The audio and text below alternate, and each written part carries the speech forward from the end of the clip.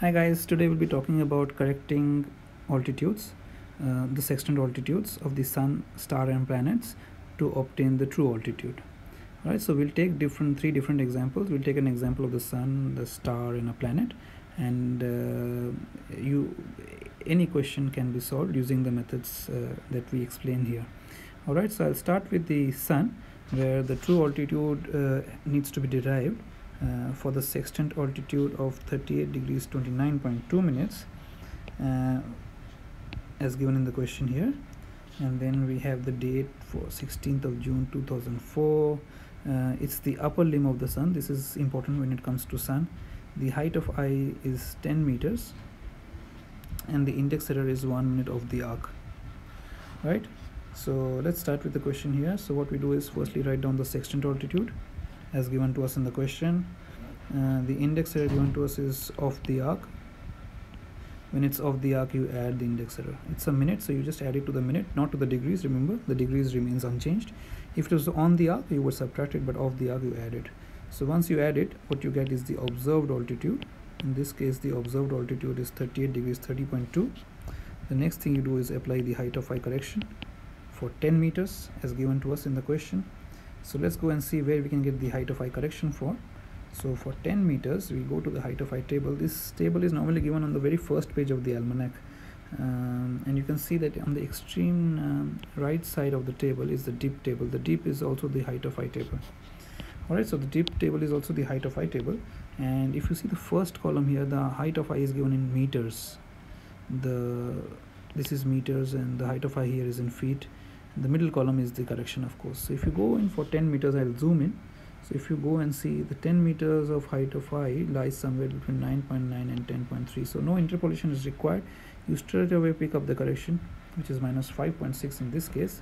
I'll zoom out again, and then we can go out and apply the same correction here. So that's what I've done here. Minus 5.6 is the correction, right? And that gives us the apparent altitude. Right, so once you subtract the height of eye correction from the minutes, you get the apparent altitude. Now once you know the apparent altitude value, you also have to remember it's the month of June, and for sun it is the upper limb. All right, because upper limb corrections are different from lower limb corrections. I'll just show it to you. So the apparent altitude value is 38 degrees 24.6.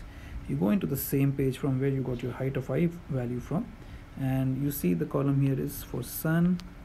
On the extreme left, the month of June will lie somewhere between April and September. It's upper limb correction, so for 38 degrees 24.6 will lie somewhere here. You don't need to do any interpolation. The correction value is minus 17. That's the upper limb correction. The lower limb is in positive and the upper limb is negative. So I'll zoom out again. Minus 17 is the value. I'll go back and you can see that's the value I've taken, minus 17. Subtract it from the minutes, not the degrees, and what you get is the true altitude. Right, we move on to the next example. That is the example of a star. Although the star name is given here, in this context it's not really important. Alright, but this is a star. The date is 17th of January 2004. The sextant altitude was 35 degrees 28 minutes. Height of eye was 10.8 meters and the index error was nil. So let's start with the solution. You write down the sextant altitude as given to you in the question. The index error was nil, so it doesn't really apply. So the observed altitude then becomes the same as the sextant altitude because there was no index error. And then you need the height of eye correction. So the height of eye is for 10.8 meters. You know where to go. You go back to the same page for 10.8 meters. Let me erase the rest of the stuff so that we don't get confused. And you can see the height of eye correction if I zoom in for 10.8 meters, somewhere here. And the correction value is minus 5.8. Okay, so I'll zoom out, go back, apply the correction here, minus 5.8 from the minutes, not from the degrees. The degrees remain unchanged. You get the apparent altitude value of 35 degrees 22.2 minutes. Now you need to find the total correction for a star. Alright, so you go back to the same table. 35 degrees 22.2 is the value. You can see the middle column here is for stars. Apparent altitude values are given here. This is the apparent altitude value.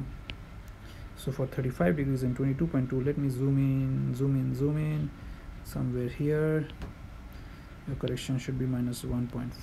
Right, no need of any interpolation. I'll zoom out again, go back, put minus 1.4 here, and that's it. That gives me my true altitude of the star. Right, the final example is that of a planet. So we have to find the true altitude of planet Venus for 18th of June 2004. Here the date is very key. I'll show you why. The sextant altitude was given as 46 degrees 17 minutes. The height of I was 7.9 meters, and the index error is nil again. So I'll start with the solution. The sextant altitude as given in the question is written down as it is. There is no index error, so nothing happens here. Then there is the observed altitude, which is 46 degrees 17 minutes. Dip or the height of I correction is 7.9 meters. We go back to the dip table for 7.9 meters, and let me erase the rest of the stuff so that you guys don't get confused. So if I zoom in here for 7.9 meters, you can see it lies, the 7.9 starts from here, right? So it starts from here, so I'll take this correction here, although it's on the border. 7.9 is on the upper border, but it starts from here, so I'll take this correction here, minus 4.9. Alright, so I'll go back, put minus 4.9 here, subtract it from the minutes. What I get is the apparent altitude as 46 degrees 12.1. The next thing I need is the total correction value for the planet. So when it comes to total correction for planets, especially for planets such as Venus and Mars, that happens in two stages. You need two values. So let's get the first value, the total correction value, and then we'll get the second correction, which is called the additional correction.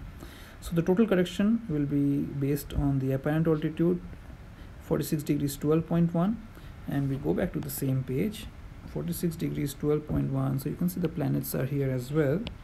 So the planets is here, same place as the star. So for 46 degrees 12.1, if I can focus, it's somewhere here. The correction is minus 0.9, right? And then I'll come out. My apologies. So I'll come out. Minus 0.9 is the first correction I apply. So that's what I've done here. It says minus 0.9. Apply the correction, and the apparent altitude again is what we get for the additional correction is 46 degrees 11.2. Now for Venus, and depending on the month, I need to apply an additional correction. So if I go back here for 46 degrees and 11.2, you can see that if I zoom out further, you can see when it comes to planets, for the planet of Venus and the planet of Mars, there are some additional corrections. Right, now we are on the 18th of June, and this lies somewhere here for Venus, right? And for 46 degrees 11.2, the correction should be somewhere here as 0.3. So this is the additional correction that you have to apply when it comes to certain planets such as Venus and Mars, right? So if I go back, you will see I've applied plus 0.3. Now you need to apply this to the minutes and get the final true altitude of the planet. So this video shows you how to derive the true altitude, or how to apply the necessary corrections to the sextant altitude to get the true altitude of the sun, the star, and the planets. There are similar corrections with minor differences. So make sure you go through this video multiple times to get a good understanding of the corrections that need to be applied. I'm happy to receive any questions in the comments. Thank you. See